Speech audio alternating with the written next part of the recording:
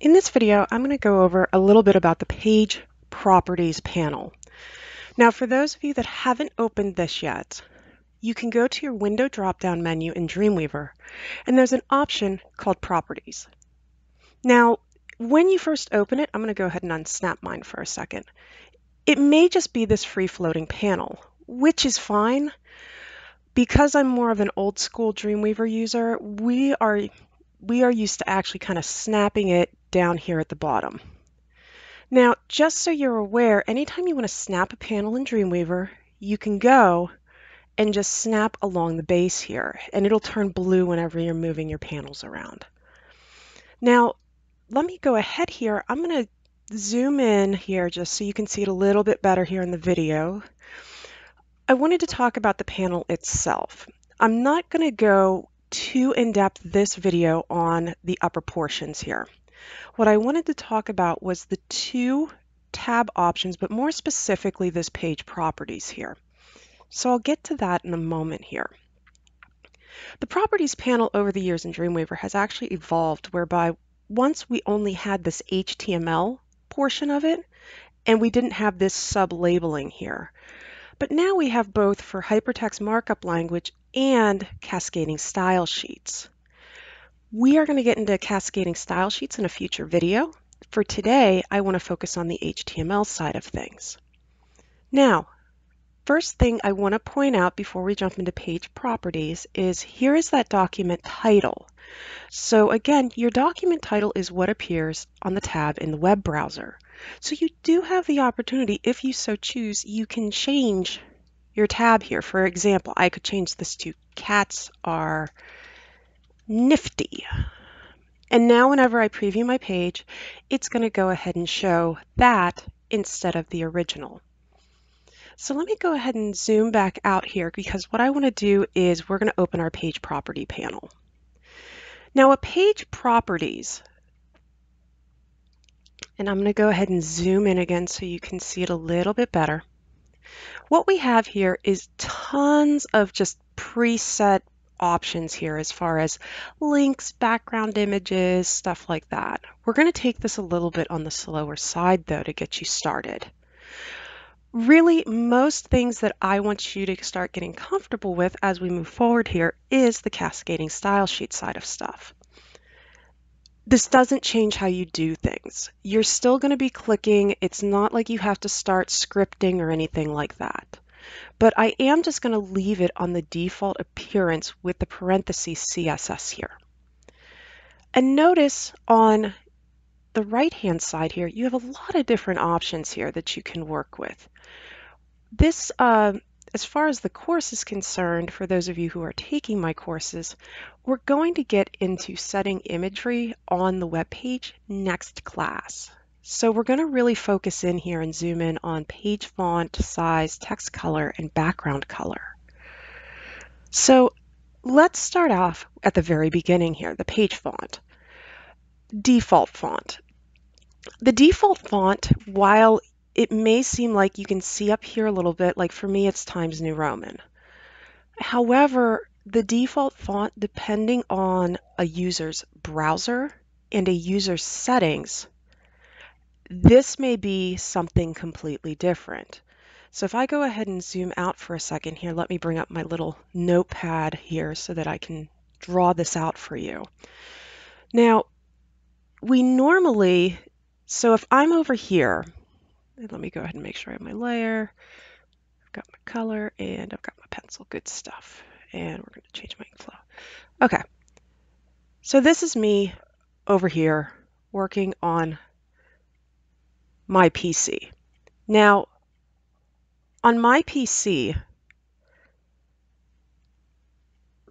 the default fonts that I like to use in my web browser is Times New Roman, let's say. However, I go ahead and let's say, here's the server that I'm hosting my website on so the whole world can now see it. And let's say there's a person B over here. So I have person's PC. But for whatever reason, and there's many reasons people would do this, they've changed, for their web browsers, they have changed their default font, let's say to Verdana. Now, my web page looks one way on my computer,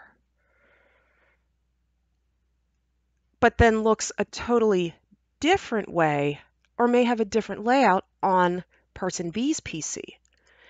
So as far as fonts go, this can be a little bit tricky because of the fact that depending on X height, depending on kerning and leading as far as the font is concerned, this can completely throw off our layout on our web page. And unfortunately, we don't have control over this side as designers. We can do our best as far as setting declarations of what we want to do or what we want to have displayed. But it's not like we can go to person's PC and make it display the way that we want it and kind of force feed it. There was an era with that as far as web browsers were concerned. We called that the browser wars. If anybody remembers where you'd have something at the bottom of a page like best viewed in Internet Explorer or best viewed in Netscape, that's what I'm talking about there. Is there were certain ways and designs and chunks of code that we would use to make, and we kind of just picked a web browser that we were hoping the rest of the world used. So to come back to it here, what we actually do then, let me zoom back in to show you for page fonts. So it isn't absolutely necessary. You don't need to change from default font. But if you click on the drop down here, what you're going to see here is you are going to see a very, very long list of fonts here. As we continue on, yes, you will have the options of kind of picking out and setting up these lists yourself. But I want to talk about the lists. These lists are going from the very first font here, and this is the one that you are wanting the most to appear. And then what it does is it goes through and it says, okay, let's say for sake of argument, I'll go with Baskerville because I like Baskerville. Baskerville is not on the user's computer. Okay, well then let's try to find Palatino linotype. And let's say it does find that. That's the font it uses. But let's say it can't find it. So we're like, okay, you know what? Palatino. Still can't find it. Okay, Century Schoolbook L. Still can't find that? Oh dear. Okay, let's try Times New Roman. And for some weird reason, the computer doesn't even have Times New Roman on it. That's where serif, and even down here, sans serif comes into play, where at that point we're just saying, give me a serif font. I don't care which one. So this is a way that we will actually try to negate issues that we can run into. So for this real quick here, I'll stick with Baskerville. And when you set a text set or a font set like this, each of these are going to become active here, these side ones, where you can choose as far as oblique, italic, or normal. You can set that specifically, and you can also set the font weight. So right now I'm going to go ahead and say apply. And actually you can kind of see it right at the top here. So it shifted all of my text into Baskerville, which is fine. So that brings me now to size. Size is a tricky thing as far as working in web design. For those of you who are familiar with print design, you know that we often work in points, picas, M's, etc. The thing is, though, we are not looking at this from a let's print this document out, because 99% of the time, somebody is going to be looking at your web page on some sort of digital device. We work in a pixel-based environment. So for instance, if I say 16 pixels here, and I'll go ahead and say apply, this is what can throw folks who are new to web design off. Notice how much smaller that is versus say, yes, I can click here and say 16 point. This becomes a little bit tricky, and I'll get into this in the next video when I talk about DPI and screen resolutions and measurements in pixels, because of the fact that whenever you're measuring, when it comes to a size, that's not, we don't really measure in points. You want to stay as consistent as possible with the pixels, or even another big one we use later on is percentages. Now, just as a quick side note, I'll talk about this again though. If you want it to be 1 real world inch, just a fun fact, it is 72 pixels to the inch. So if you are working in a 72 pixels per inch environment, you say 72, I say apply, and you can see how much larger my typeface got because now it's measuring in inches. So I am going to shave this back down a little bit here though. Let's go to like 24 pixels. There we go. As a side note, yes, if you like, you can also use kind of large, XX large. Those are just kind of presets there, but I'm going to go back to like 18 here. Yeah, that's good for me. Okay. Now, the other two items I wanted to talk about in this video was text color. Text color and actually background color, they're kind of the same elements here. You have a drop-down box, but you also have an area that you could type in colors if you so choose. So for example, like if I type red and say apply, you see that it changes it to red, or if I say white.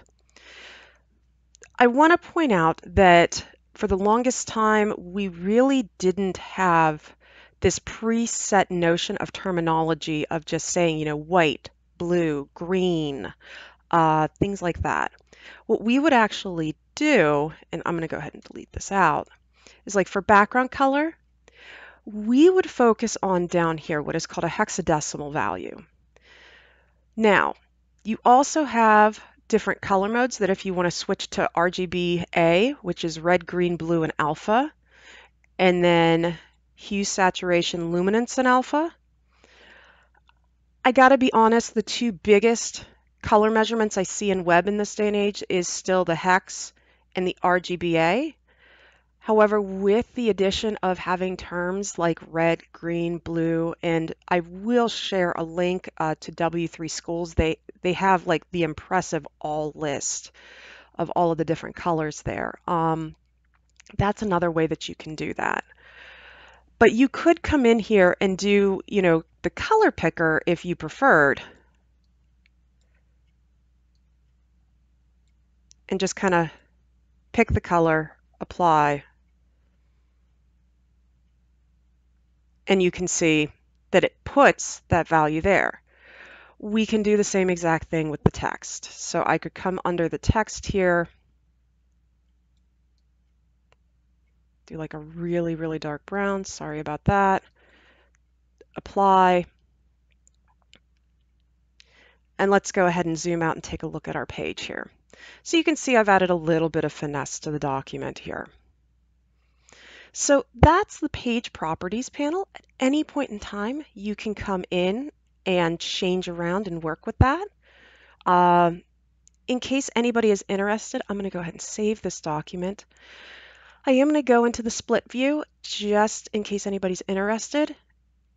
What happened is this information was now added for you. So all of this coding was done for you as far as the design goes. Didn't even have to do anything. We were able to stay directly in design view. There is a lot more that you can do with this. Finally, with this lecture here, I'd like to come back down and talk a little bit about your browsers here. So for Google Chrome, if I go ahead and open in Google Chrome, as you can see, I mean, honestly, it's pretty similar here. We've got a good, you know, design to browser layout. But what I'm also going to do here is I'm also going to locate, let's see if it'll let me open up Edge. And let me see if I can minimize Edge out here, and let's get my, there we go, my Google back. And this is actually a pretty good example here, and I'll try to make these about the same size here.